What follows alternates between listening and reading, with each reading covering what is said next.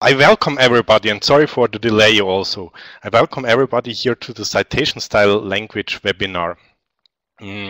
My name is Philipp Zumstein, and I'm here together with my colleague Konstantin Bayer at the Mannheim University Library in Germany. And we are now also connected to Sebastian Karcher, who is presenting the webinar. He has also support from CSL, who is support giving by chatting. Sebastian is a political scientist at the Northwestern University and one of the contributors as well as CSL of CSL. Many of you may also know him under his nickname Adam Smith. Maybe before we start, I should just mention some small things. So for the participants, we have muted the microphone. So let us just know if you want to ask something on the mic, then we can unmute you.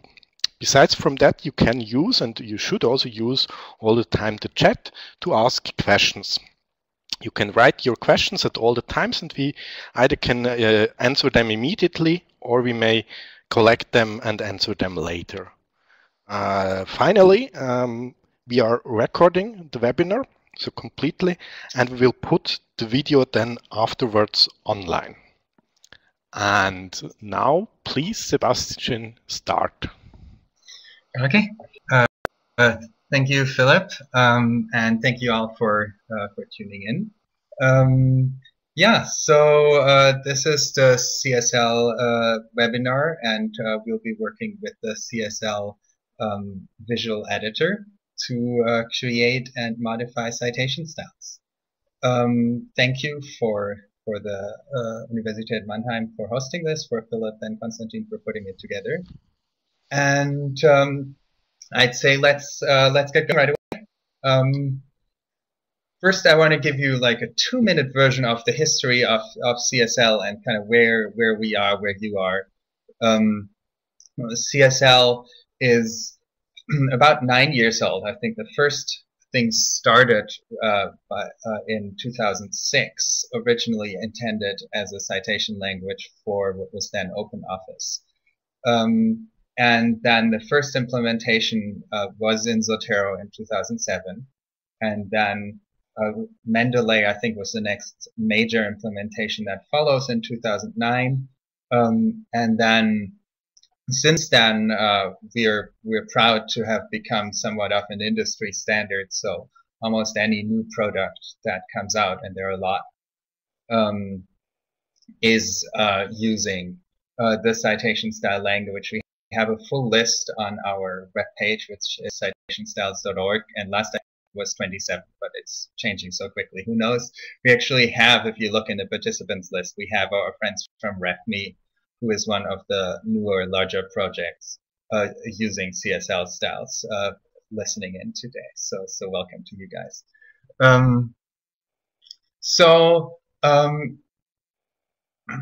Editing CSL styles. I have, and you can see that at the top left of your meeting note, a link list. It says CL webinar links, and you should ideally have that open. And I have links for you to follow along. The idea is that this webinar will work in a way where you will be able to follow along and try out things as I present them. You'll get by far the best sense if you actually do things rather than passively listening to me. So the first thing you want to open is actually the CSL editor itself. And unless I'm hearing protests from other people, I'm going to assume that you can see my screen, and you will now see the find and edit CSL citation style welcome screen.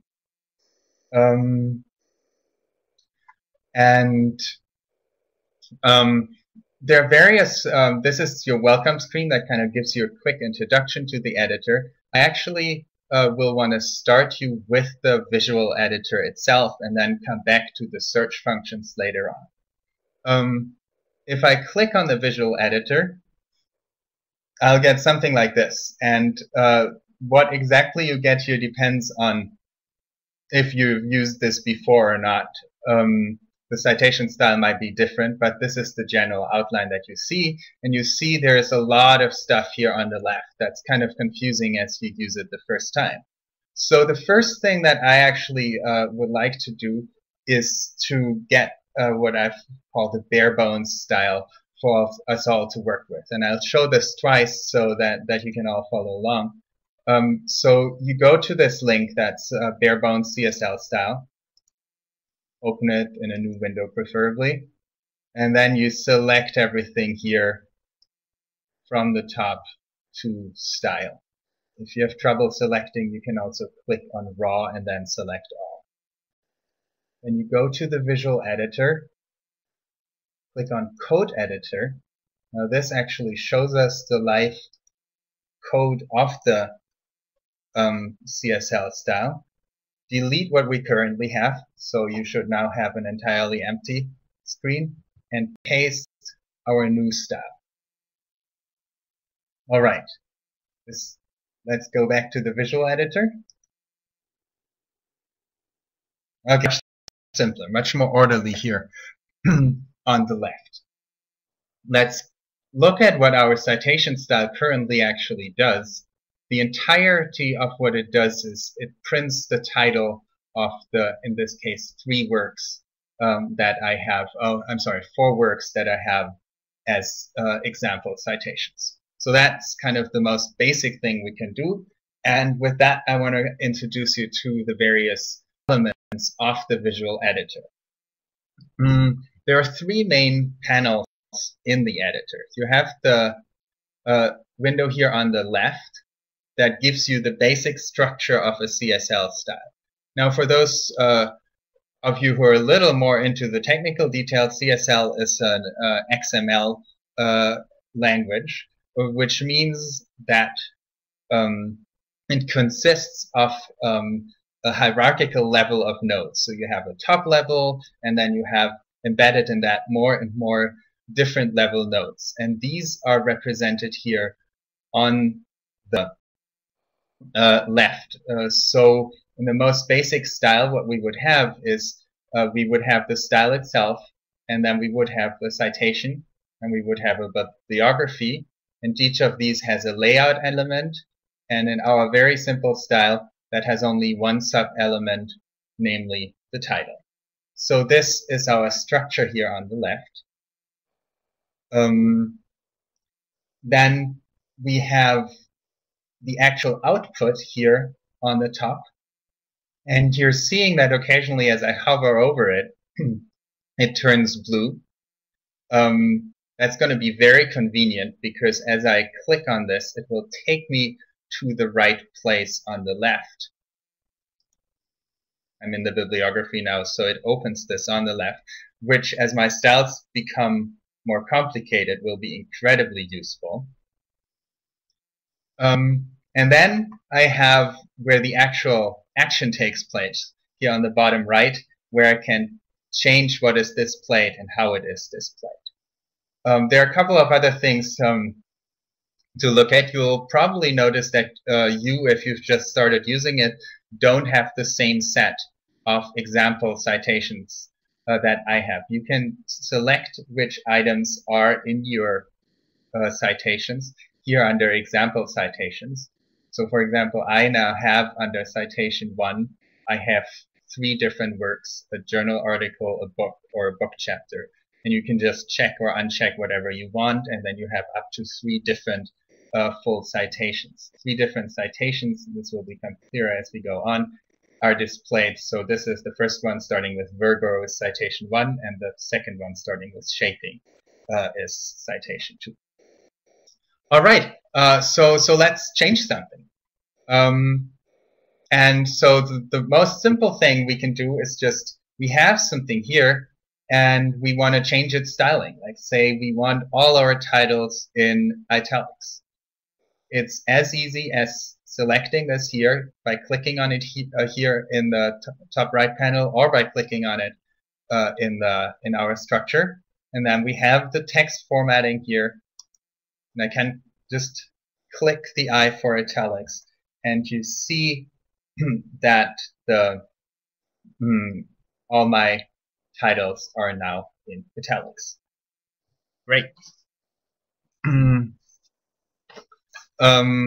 Note that this applies only to the titles in the bibliography. The title in the inline citation is actually separate. I could do the same thing there, but I could also, for odd reasons, let's say, decide we want to do all of those in quotation marks. And it's just as easy. I click on the quotation mark. So I first click on the title here or in the title there, and then click on the quotation mark icon, and you see they're now in quotation mark. So that gives us a good start. But now we may be a little dissatisfied with our boring citations because they just contain titles. So let's add stuff to this. If we want to add stuff, we typically start at the highest level. So we click Layout here, and then we click the plus sign, the Add Node sign here. And then we get this long list of things. We'll cover most of these here today. And the most basic one is text. Text is just telling CSL to print something. And now we want to print something new. And let's say we want to print journal and book titles for those items that have them. So we click on text. And now I have various options here under type. I can print various things.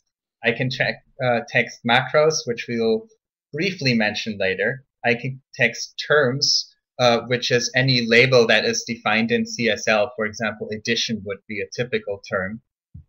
We can text a value, which is just any free text string, any word or sentence you want to text. And most importantly, perhaps, we can text variables, which is the things that are stored in our reference manager's data. Boom. You see suddenly lots of text appeared here. Why? Well, because the default it gives me starts alphabetically and the abstract is the first thing. What we want now is we wanted maybe the journal or the book title, and you see here all the variables that exist in CSL. And the journal and the book title are in a variable that's called container title.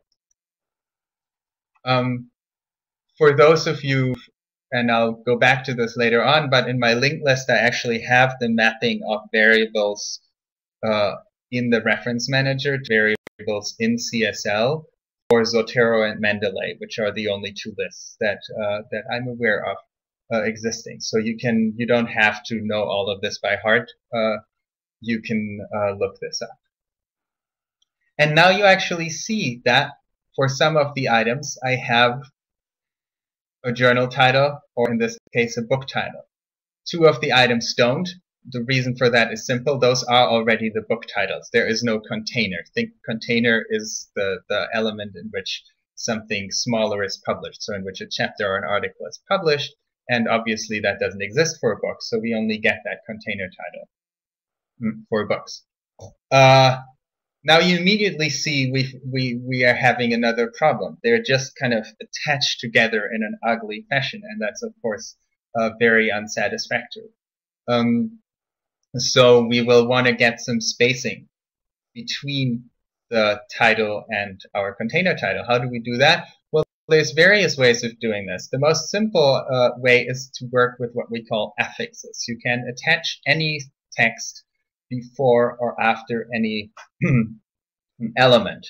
Just to highlight that, I can do completely silly things, right? I can actually write words here, and you see them appearing up here in my bibliography. But what I want here is just some type of punctuation and probably a space. So I'm going to do a period and a space here.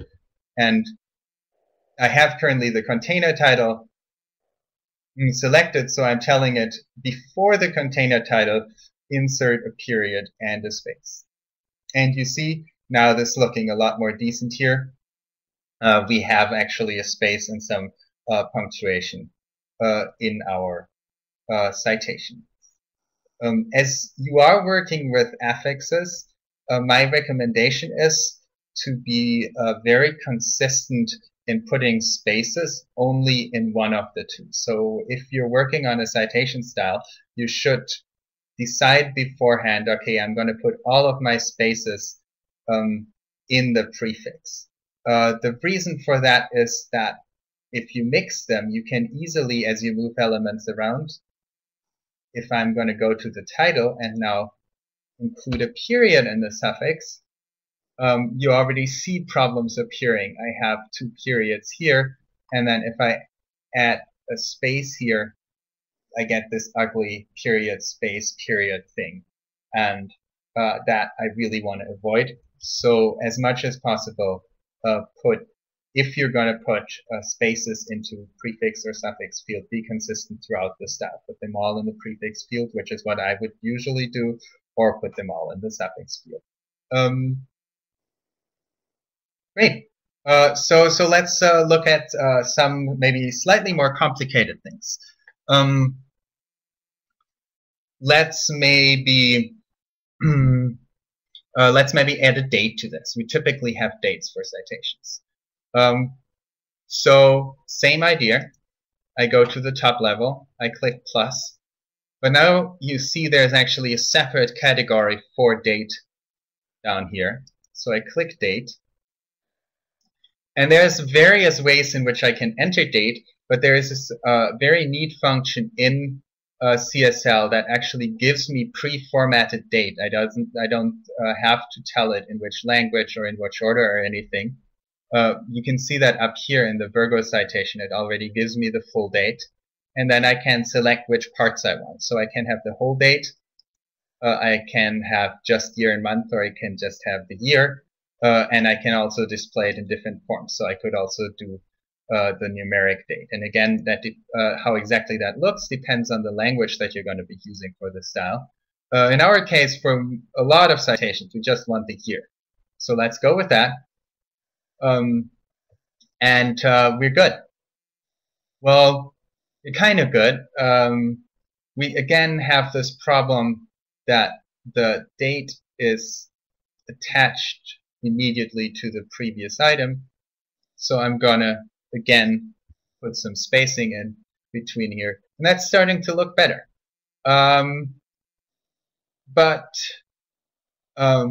Now the date at the end may be something I like, but may also be something I'm not happy with, and I may want the date in a different position. And another of the nice features of the CSL editor is that I can just move items around here on the left. So I can take the date and just move it up the level. And it's now between title and the container title where that applies. The nice thing that you'll have noticed is because I've been consistent with where I put my spacing, although I moved the item around, I still have the nice spaces and periods between all of my elements. So that's kind of where your consistency pays off. Even as you move items around, they work nicely. All right. Now, a typical situation we have is that we may not want to treat, say, titles exactly the same if they are from a book or if they are from an article or a chapter. We often want to distinguish what type of title we're dealing with, and the way this citation style language handles that is with conditionals. So let's look at how that works.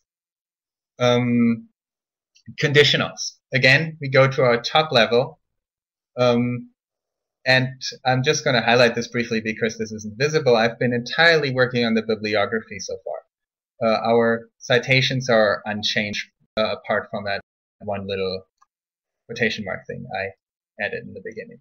So for my conditionals, I again go to the top level. Now I add my note. I add a conditional. And now nothing happens, but it tells me what to do. I have to add another node. and that's an if node. So if something is the case. And now I can select the conditions here. So I have an if any or an if all condition, so a Boolean or Boolean and for those comfortable with those terms at the top here. And then I can select between various options. The two most common options is testing for the document type or testing whether a specific variable, so for example a title or an author or something, is absent or present. Now sticking with the document type, we had said we want to distinguish between books and book titles and other titles. So if the document type is book, I want to do something specific. And I could add another condition here now. So for example, I want to treat reports just like books. So I would add that here. But nothing happened so far. Well, why didn't nothing happen? Because, well, I have an if condition here. I don't actually tell CSL to do anything yet. How do we do that? Well, we can actually move now our title into the if condition. See what happens when we do that. Okay, let's see what happened. We have the title of the books now, but the title is missing for everything else. For our journal article and for our chapter, we no longer have a title. Why not? Well, we have a conditional. We say, if we have a book or a report, print the variable in this way. But otherwise, there is no condition, so it doesn't print anything. Because of that, in many cases, you'll want to add a second loop, a second element to these conditionals. You have two choices here. You have an else if, meaning you're going to specify another condition. So I could, for example, now say, if this is a court case, for example, just print it. Or I just do else, which is in all other cases, which is what I'm going to use for simplicity's sake now. I'm going to add the else here. Still not giving me anything. Well, I actually have to tell it what to do here. So I now do my text. I again want to do a variable. I want the variable to be the title. And now you see I have my title appearing for journal articles in chapters 2, and it's formatted differently. I'm going to highlight this by also putting quotes around it. So we now have the titles in quotes, and we have the titles of books in italics. But notice how this has messed with our positioning. If I add a new item by default in the structure, by default it always gets placed in the bottom. But I wanted our titles to be top, which is a little finicky. There it is. So I can just again drag the entire conditional node with everything that I've done right now up here, and now I have something that actually starts looking like a citation. Yeah, I'm going to take a brief moment here to make sure that everyone is still with me. Are there any questions if you'd like me to repeat something?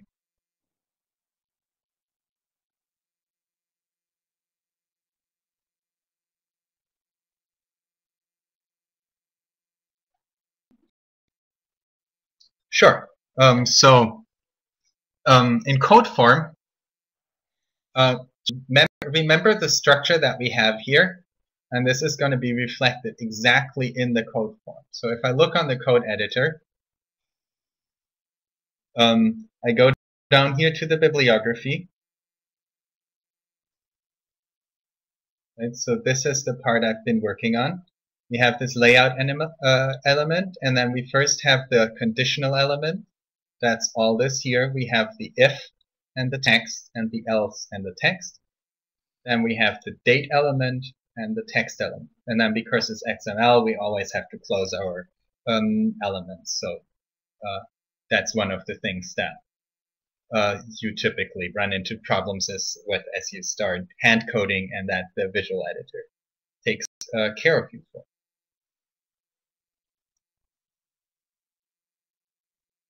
Great. So there's one obvious thing missing still, and that's giving credit where credit is due. We want, obviously, authors for our citations. Same idea. Add them at the top level. Click a plus. And now authors are obviously names, so that part is pretty obvious. And author elements in CSL may look a little confusing in the beginning. They actually have a top-level names node, and then we need to enable that and assign a variable to it. So we want an author here. So that's looking good. We have lots of authors showing up because we have physicists. But then to do anything with this except for just printing the authors, we need to add another node below that. And that's the name now in the singular node. And now you see here we have all these options. So I'm gonna, so we can actually, because authors is super important, we can put them in bold or do whatever we want with it. Perhaps most interesting is, though, how do we influence how the authors are displayed? You see here, currently I have the authors just as first name, last name. If we are in a bibliography like we are here, most commonly that's actually not what we would want. We would want them in some type of last name first format. And now we have all these options here, and they may be a little confusing. One of the nice things that the visual editor offers you is you can actually have it explain to you any option that you may not understand. So you can hover over this, and will pop up a bubble that tells me what this option is doing. And this happens to be just what I want, right? It specifies whether they're in their sort order, meaning with their last names first, or in their natural order with their first names first. And if this is empty, they're not in their sort order. And I'm now going to flip this around. I'm going to turn them all into their sort order. What you see here is now I have them in last name, comma, first name format. Another thing that I may commonly want to do is I may want to not use full first names, but just initials. And in this case, I would enable the initialize with condition. And see how this has already gone to initials, right? And right now I'm initializing with nothing, right? I put them immediately together, but I can also initialize with periods or with periods and spaces, which would then affect how people with two initials are displayed. All right. Well, we're still missing an author here. What's going on here? This is an edited volume, so it doesn't have authors. It has additives, and CSL doesn't know that if we don't have an author, we want to start the citation, the reference entry with our editors. We need to tell it, and the way we do that is we again go to the top level, to the names level, and now we're adding an element that's called substitute. It's again what the editor does a really nice job of is always telling you things that are kind of weird. What are they going to do? And so the substitute element does exactly that. It's going to tell CSL, if I don't have an author, what should be the next thing I should try right here. So we're going to do that. And then again add a node. And we want some type of group of persons. So names. And then need to enable the names here at the bottom. And now we want editors here. Now note, and this is one of the cool things about substitute, is this automatically assumes all the formatting that I have given to name here is inherited, as we say in programming, at the substitute level. So I don't have to go through all that stuff again. It's already in our sort ordering, and it's already printed in bold, etc.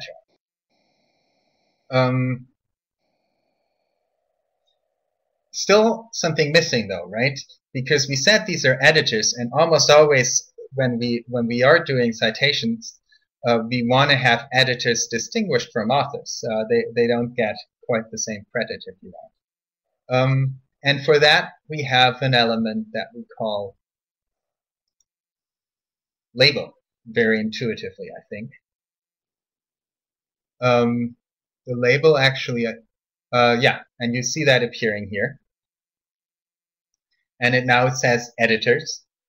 And now this is a place where it definitely wants some type of prefix. And a good example of what I can do with prefixes and suffixes is I can just put something in parentheses. So I've now inserted a space and an open parentheses in the prefix, and a closed parentheses in the suffix field. And now it says editors right up here. And then, of course, I can also choose different forms. And these are all programmed in the CSL language as default. So, for example, I can use the short form, and then we have the EDS for editors. Great. Now this is starting to look like a citation, but typically, of course, we would want our names up front. And again, very simple. Just take my entire node and try to drag it up here.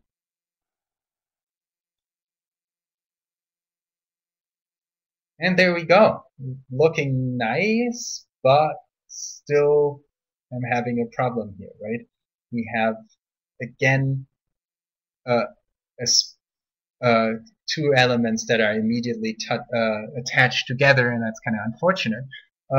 So I want to show you another feature of CSL that allows you to group two variables together and then tell CSL what type of delimiter to put between them. And we this is something, as you're gonna work more on this, this is something that we encourage you to use much more than actually putting those affixes on individual elements.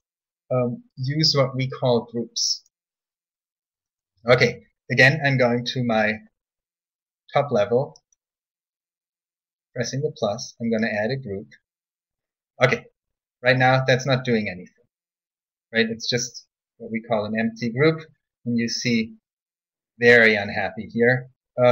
So we have to place something in the group. Well, let's first put the group up here. Yep, still unhappy. Now we want to put something in the group. We said, well, maybe we want to put names and then our whole conditional for the title here in the group, and then we can tell it what we want between those.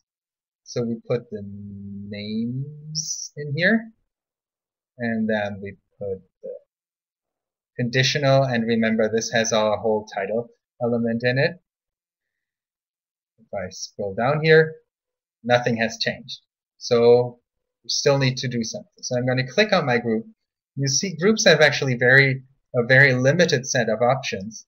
And one key one is this delimiter here, which you have for relatively few elements in CSL, and particularly for groups, you're going to use that a lot. And the delimiter tells me exactly between each two elements of the group, I'm going to put this delimiter. So I'm going to use a colon space here now, and you see I'm immediately getting the colon and the space between those two elements. Just to highlight what I could do, I could now drag the date into this group also, and notice that I get the colon space automatically here, but I also get the space period that I put into the date affix into the date prefix in this case earlier on, so that I would have to correct. But probably I don't want 2 colons in my citation, so I'm going to drag the date out again, and it's now at the end. That's fine. Okay. Well, one other thing that you may have noticed is that we have, because physicists work in large groups, this very, very odd giant citation here. And what we typically do, as you all know, we put some type of restriction on the number of authors that we display. So we use et al. You probably saw that we can actually set et al. In our name settings, but where we recommend you set it is for the entire bibliography at once. That's what you will find in almost all citation styles that we currently have. So you click on bibliography here. These are all the settings for the bibliography itself. And here you can actually set et al. And you have 2 key settings here. Et al. Min is starting at how many authors will I start applying the et al. Rules. So I'm going to use some reasonable figure here. I want to see up to a certain number of authors, yeah, so 7. So what would 7 mean? 7 means up to 6 authors will get fully displayed. But once I get to 7 or more authors, the et al. Settings will hit in. So let's check this out. And notice how this has now gone to 1 author and et al. And the reason is that the default for this next variable, for this et al. Use first, is 1, unless I said it explicitly. So et al. Use first means how many authors, once my et al. Condition has kicked in, how many authors am I going to display? This is currently, as I said, set to 1, but I can set this to any value that's at least 1 below the et al. Min value. So I'm going to do 5 here, and so you see I see 5 authors and then et al. And then obviously I can play with these numbers to get anything I want. And that's your basic functions of the citation style editor window. There is still stuff to explore, but all the basics you should now be able to do. Okay, take a quick moment in case you have any questions.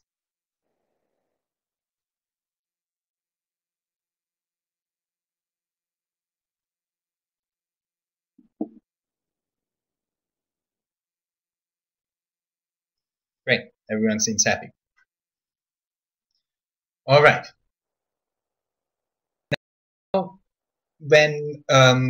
when we conceived the CSL editor, and the history of this is that that Mendeley and Columbia University got together and got a grant for it and got it developed, but then they solicited a lot of input from various people working with CSL, and one of the things that we all said is that, well, we have so many styles already. People really shouldn't be doing what we are doing now, shouldn't be starting from scratch and adding element by element by element. They should really start with existing styles. And that's one of the things that most work perhaps has gone into, and that works really neatly. And the first way we can do this is, well, we already know we have a style that we know is very similar to what we want, and we're just going to modify this. And a good example that you may actually come across is that a while ago we moved our APA style implementation so that it presents the URL for the DOI instead of just the DOI at the end of the citation, because that's what APA now recommends, though doesn't require. Well, let's say you have an old-fashioned user who really prefers the old style. You can just click here, and this is a search by name, so I could search for any other style that I know exists. before. So I could type in Chicago and it would list me all the 8 different Chicago versions that we have, etc., etc. Now with APA, edit, you see this is massively more complicated. So if I were to click through my settings here, this would be a nightmare to find, but, and this is where the clicking on elements becomes really cool. You see how as I go around here, the different elements become highlighted, and so I can just click on what I want to change, and it automatically takes me both to the right place in my tree on the left and to the right place here on the bottom, and I can see what we actually did to convert the DOI is we just put this in the prefix, and that's obviously very easy to change. So I just change the prefix. Now I just got the question, and this very good question. What happens to the work on the bare bones style? Well, I wasn't careful, and it's all gone. So that's the thing to pay attention to as you change things here. The visual editor, you shouldn't entirely rely on it, but it tends to remember things from your last session. But as soon as you start editing a new citation style, it will forget everything it did before. So, good point. You will actually want to save your work. How do you save your work? Well, you go to Style, go on Save Style. And now this is actually an important warning. If you want to have a modified version of the APA style, you want to save this under a different title so that your reference manager, do know the difference between the implemented one and your modified version, but also that your reference manager doesn't overwrite your modified version when it updates citation styles. So I'm going to go to info here, which is where all kind of the naming of the style takes place. And I'm going to call this, and you can make up whatever you want here, and I'm going to call it old-fashioned. And now if I'm going to save, it actually tells me the new label that it's going to implement for that style. The Zotero.org here that you see, that's kind of a legacy that currently all our styles have an ID that starts with Zotero. We hope to change that, but it doesn't affect using it with any other reference manager. Think of this just as an internal ID. And you click OK, and then you get this save window. Currently, the save window has a flash dependency for reasons I don't quite understand. So the save button will only work if you have flash enabled, which presumably all of you have, because else you couldn't be on this conference call, I guess. Then you have instructions for different reference managers, how to get them back in. But you can save to disk, and then you can see the label that we just saw minus the URL part is now also the file name, and I can save it, and I can then later implement it in my reference manager or reference managers of choice. Great. A quick word on the macro down here, and that's the one thing that I didn't really mention earlier on because it's leading us a little bit far. But what macros essentially are is they're both a way to clean up your code, and it's a way to simplify your code. So if you think you're going to do something several times, so authors, for example, right? They may appear for different item types or so. You just define it once in a macro, and then the next time you want to print the authors exactly as you have specified them before, you don't have to go through the all names, name, substitute, label, etc., but you just do text macro author. And that both means you can clean up your code. If you look at this in the code editor for a style like APA, you're going to have this huge selection of macros. This is all macros, macros, macros here. But then if you get to actual bibliography, that's a very manageable set of items. So it's very nice and clean. And you see, this is kind of a style where we put a lot of emphasis, of effort into having it clean. So you see a lot of groups and delimiters between the elements, and you can quickly rearrange them. And all the complex stuff is going up here in the macros.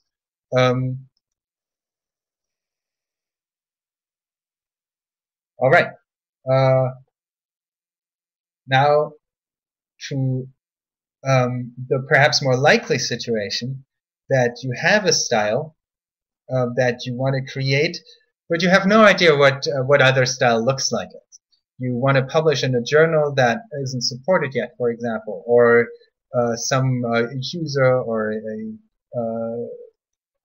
patron or yourself are required by your university or the professor to use a specific style.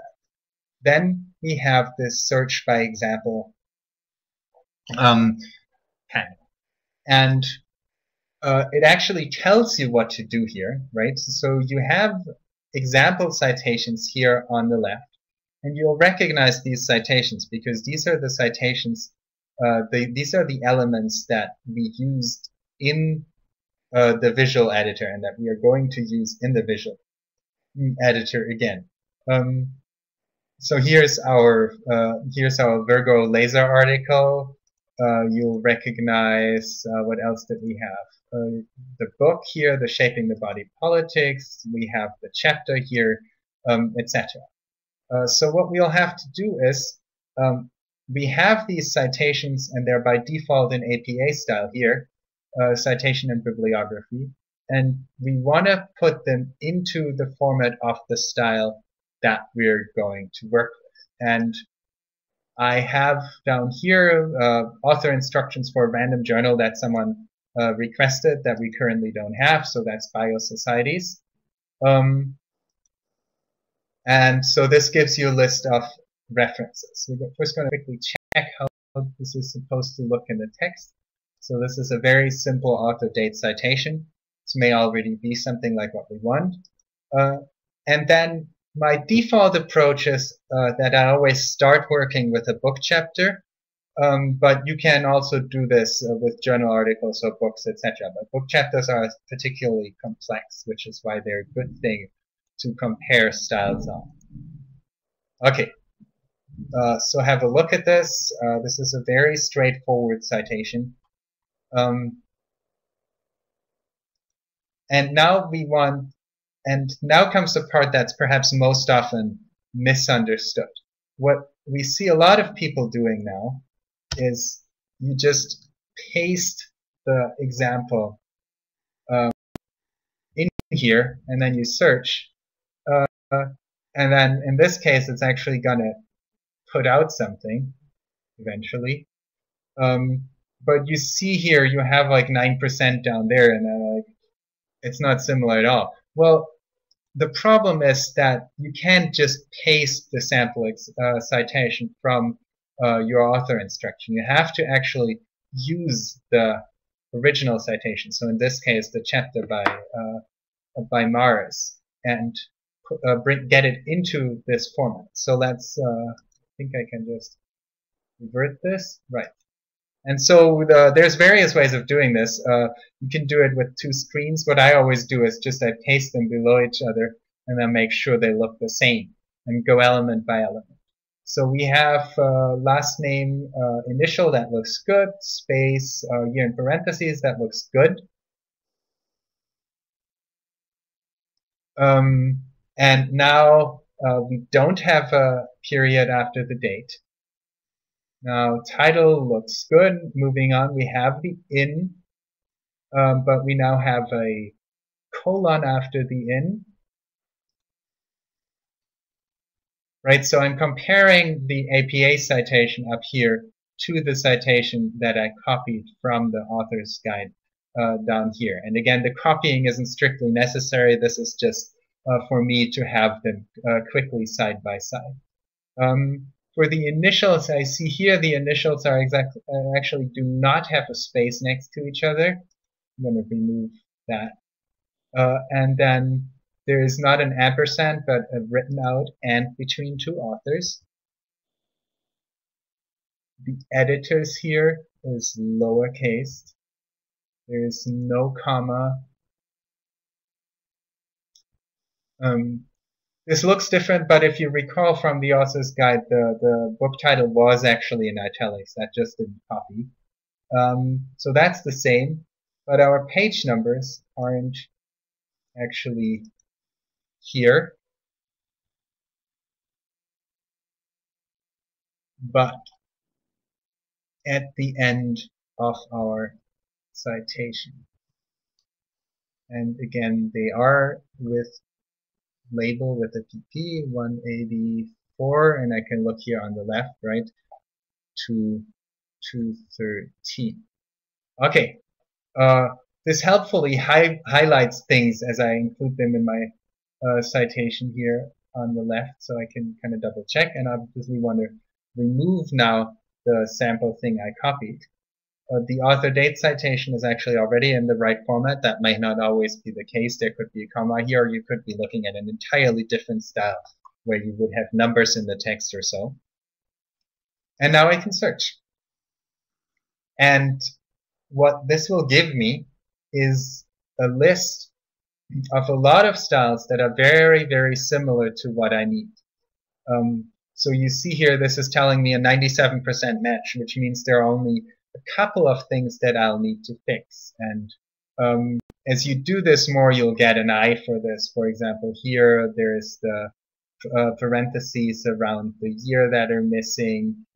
Here you have the quotation marks, and you have the in that's wrong, and so on. So you can now look at various of these styles and check out the other item types and what looks good.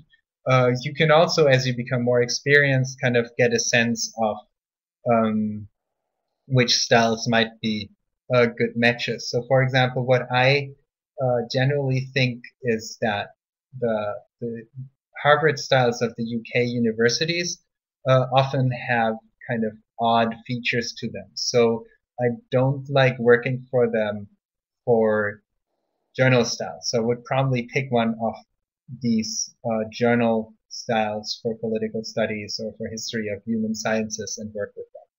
And so if I click on, say, the political studies, I click on View Style, and I can go back to the list. So those things are saved. I can look at my output, and I can kind of see journal articles look pretty good too. Again, I'll probably need to modify this a little bit, but this looks fine. As I do this, I obviously prefer styles I've worked with before, and just because I know it better and it follows my own kind of coding preferences. Question is, match value is only for the inserted document type? Yes. So we talked about this to the CSL people when they develop, to the Mendeley people, or the independent developer rather, as he developed it, and they felt it was going to be too complex to match on multiple items at once. So you can do two things. You can do either just do it for one item type and then kind of manually eyeball it for the other item types, or you can do it for multiple item types. So we could kind of note down the first 10 journals and then also do it the same thing for a journal article. The problem there is that because we have so many styles, especially if you're kind of in generally typical style formats such as this one, chances that there are overlap between the most similar styles for chapters and the most similar styles for journal articles are very small. So you would kind of be stuck at having to decide anyway. So I usually just match on ones and then kind of look at the top 5 or 10 styles and kind of manually eyeball which has the best matching other item types. And again, book chapter has the advantage, using book chapter has the advantages that it's by far has the most variables that move around, right? You have the in, you have the book title and the chapter title, you have the editors in there, you have the publisher in there. So a lot of typical elements are already present in the citation, and fixing them, which involves moving stuff around, is most times. So that's what I usually do. Also a note, the matching is, I'm just going to go back. So you see here, right, this has perfect match and 97% match. So one is for the citation, one is for the bibliography. The actual matching percentage is that these are ranked by is the average of these two, which for author date styles doesn't necessarily make a lot of sense, right?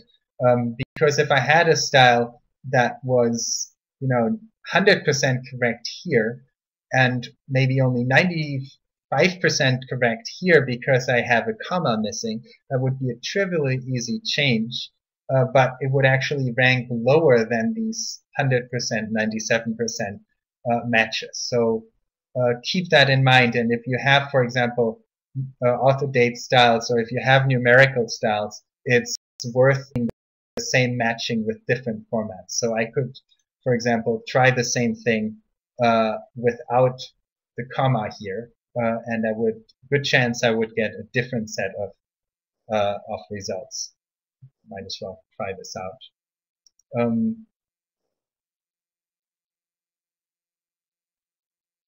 Yeah, so see how this now gives me, these aren't actually any better, so in this case it makes no difference, but see how the top suggestions it gives me are entirely different. Like there's no overlap between what I had previously, because again the citation part is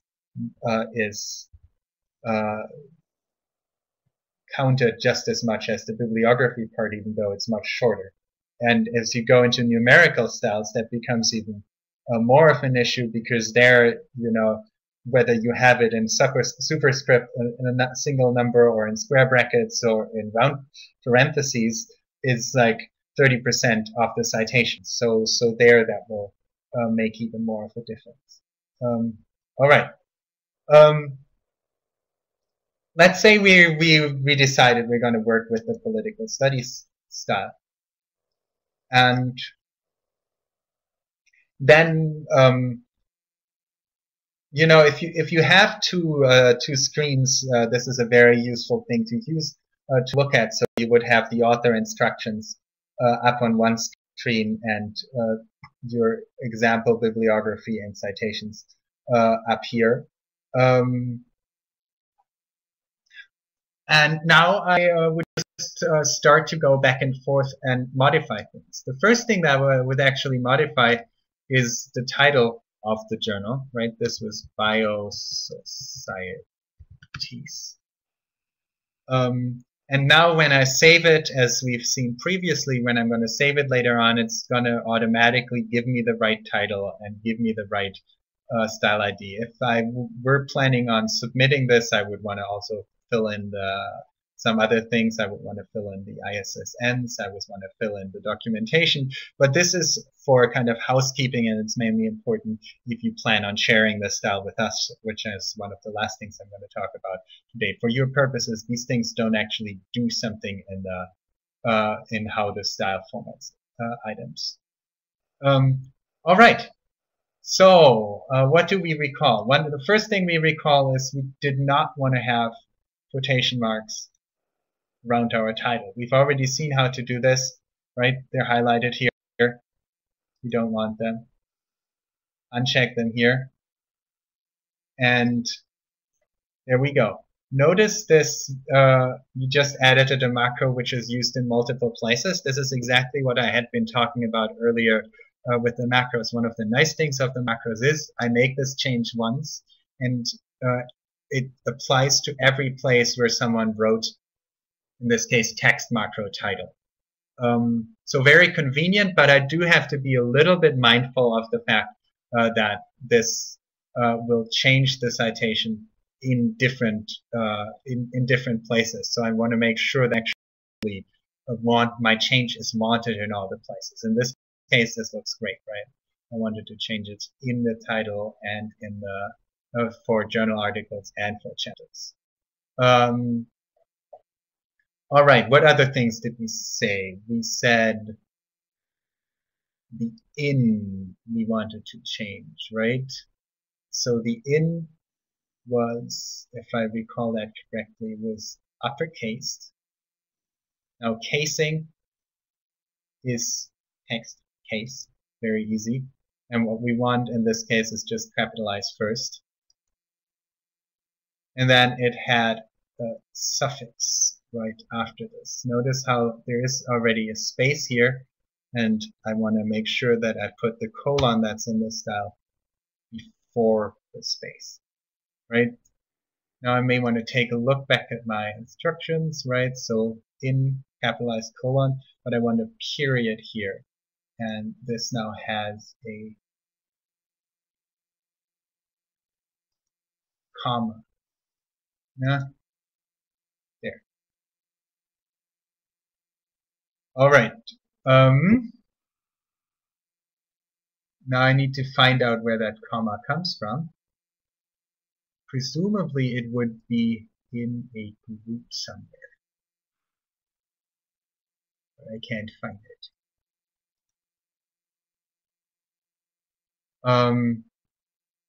All right, and so this is one of the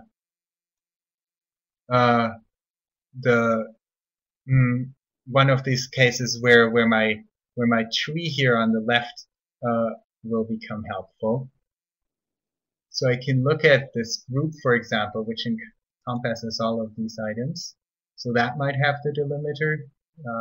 That's not the case.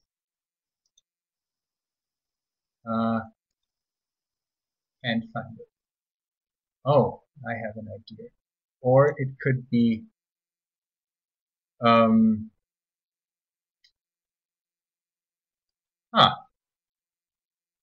I found this earlier on. So it looks like if I look at the code here, it looks like it should be here, and I don't know why the comma doesn't show up. If is Rinsa still around? Is he faster than me? Let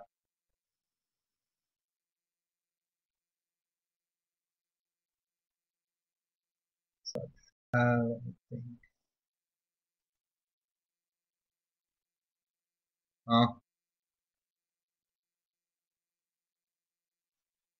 I'm getting help here, I think.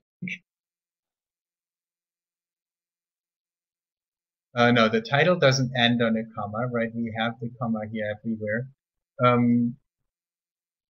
Okay, I'm going to cheat now. So obviously, once you're used to it, it's actually often easier to read the code than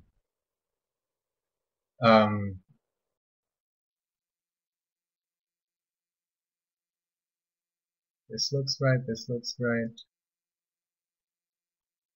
This looks right. Let's mark the title.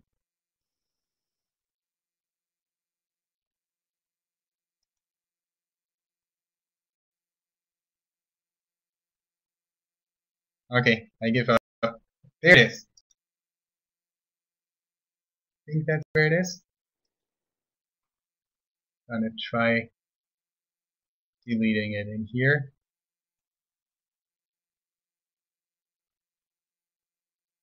Did that work? Yeah, that totally works. Okay.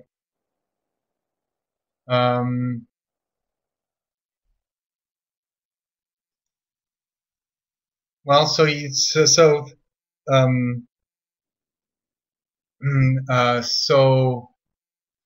saw the question, and so now I'd have to go back here, and I found by looking at the code that this is that the suffix was somewhere around. It was here in this group was the suffix. There we go.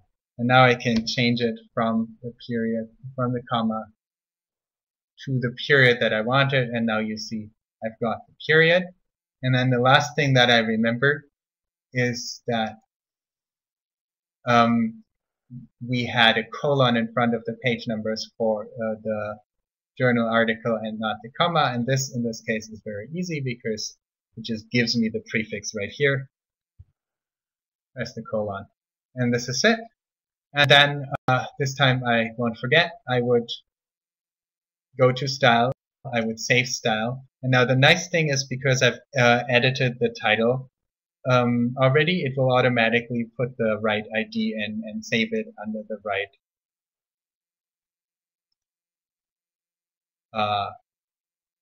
file name. And I think this is, and there we go, file has been saved. Language. Now, let me read the question.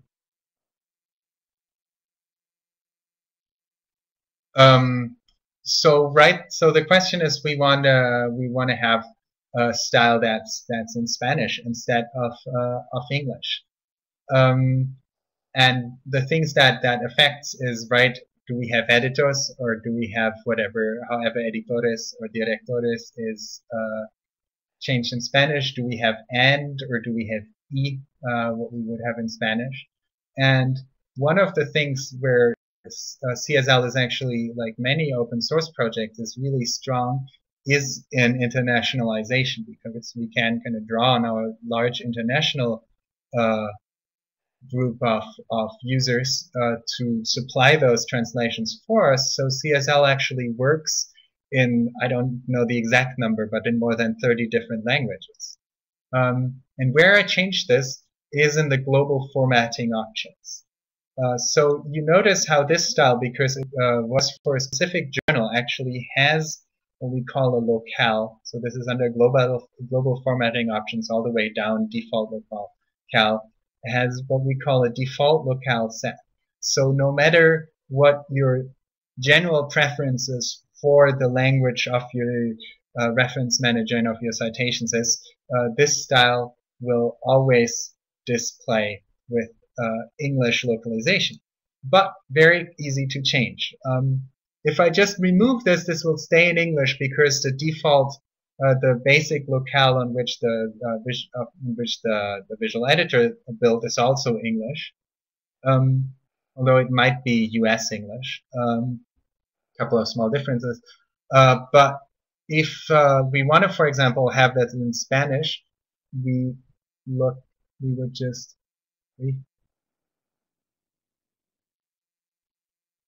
put in two, nope, that's the wrong one.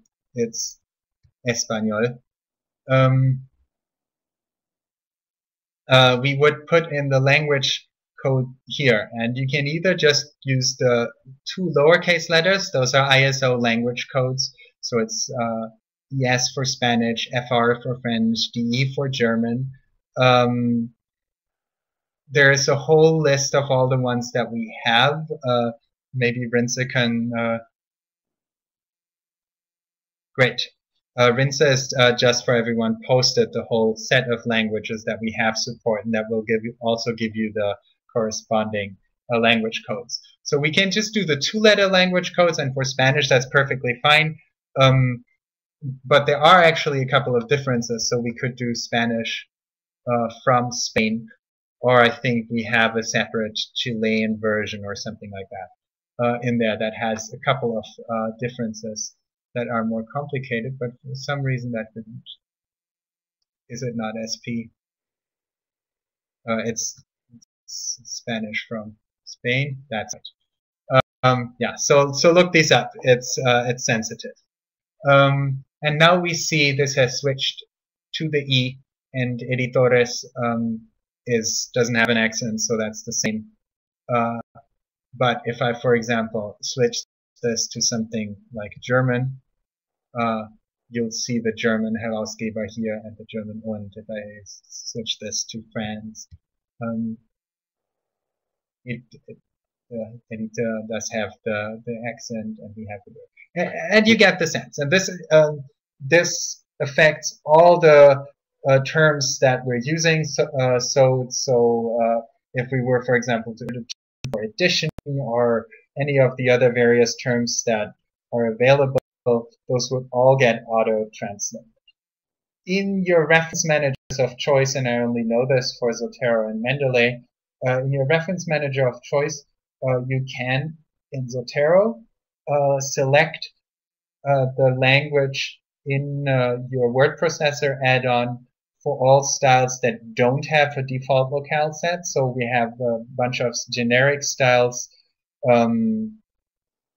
CSL, generic styles like Chicago Manual, Vancouver, APA.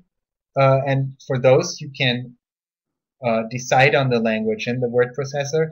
Mendeley actually has this implemented that not only can you change the language for styles without a default locale, but you can actually overwrite the default locale for styles. But the effect is relatively similar. You can actually choose your language for styles without setting the default locale.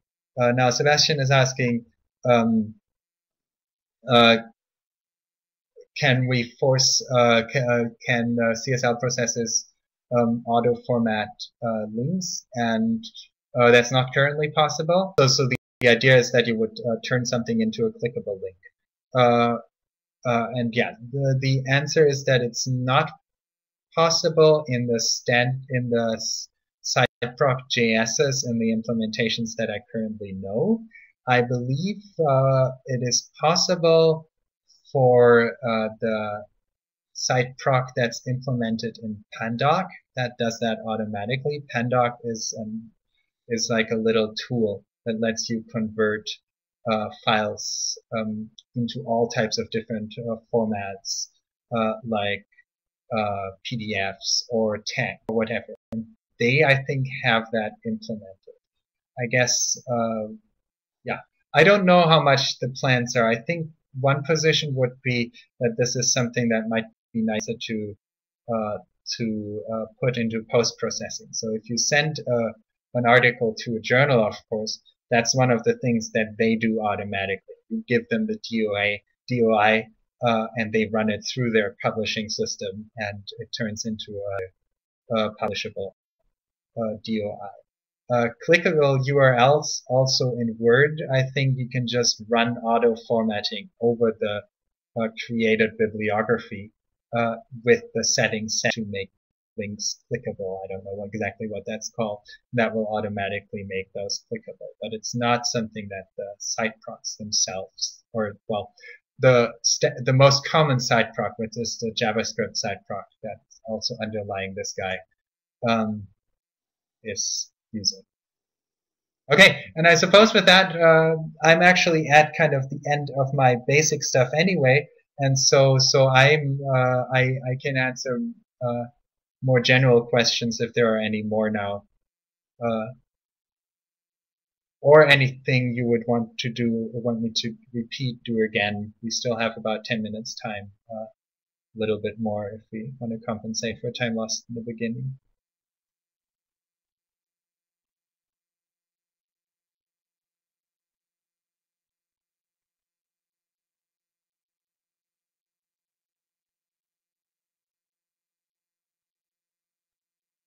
Yeah, wait a moment. I can keep talking, of course. There's never an end to how much can be said. So one thing that often confuses people as they edit styles is if you search by name, so there's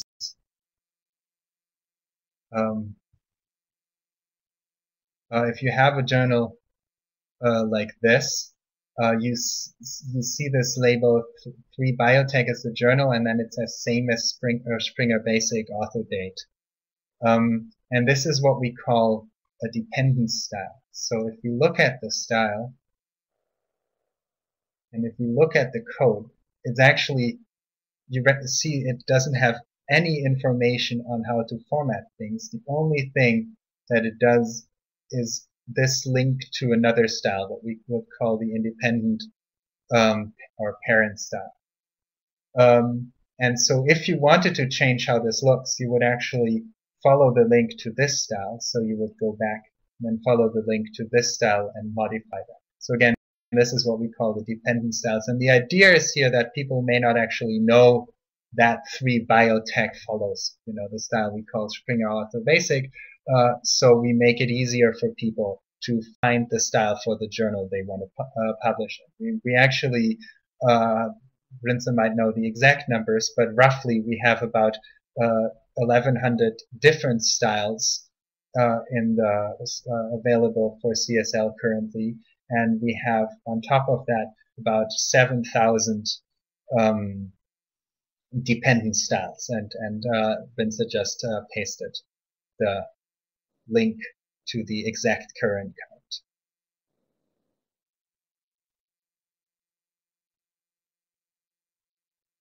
Okay. I'm still, again, you're not interrupting me, but I will keep talking as long as I'm not getting questions. One other thing that I should point to, or a couple of other things that I should point to. If you go back to the web link list, so I mentioned the field maps for Zotero and for Mendeley. If you want to look at the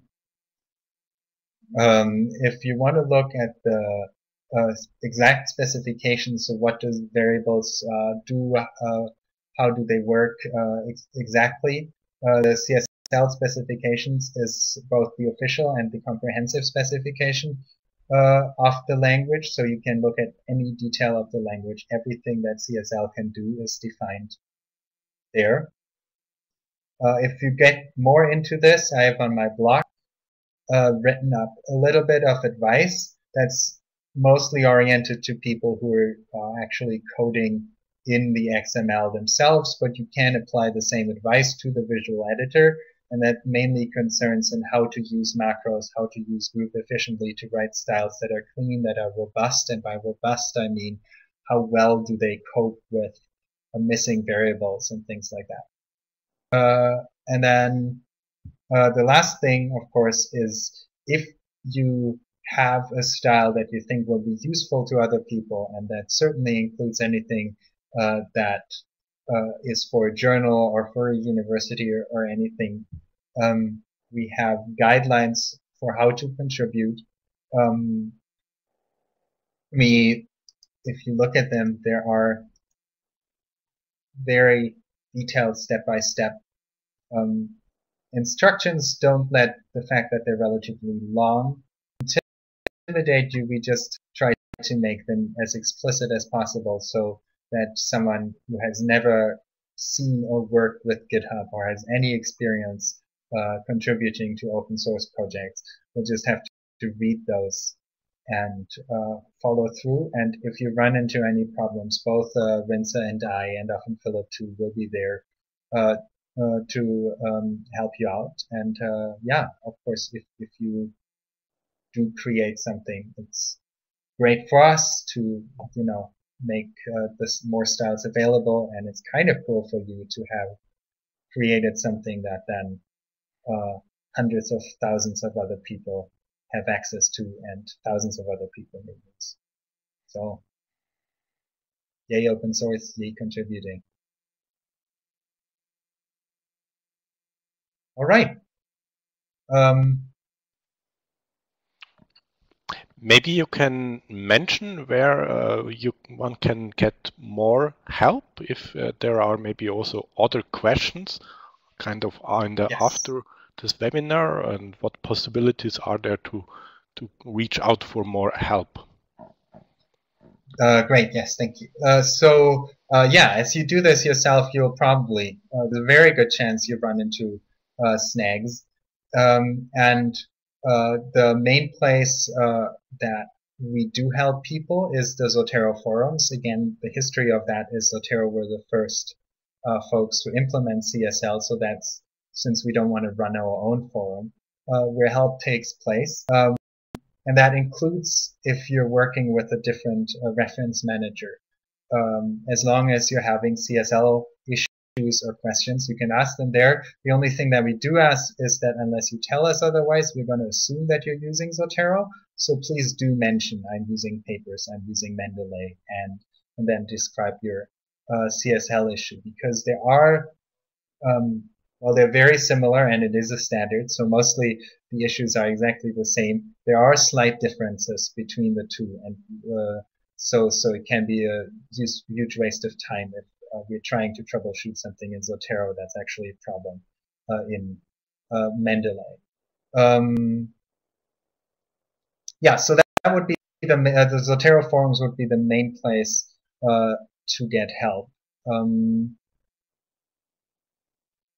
Yeah, and so as you're contributing, Vince gives you a nice example of how that might look.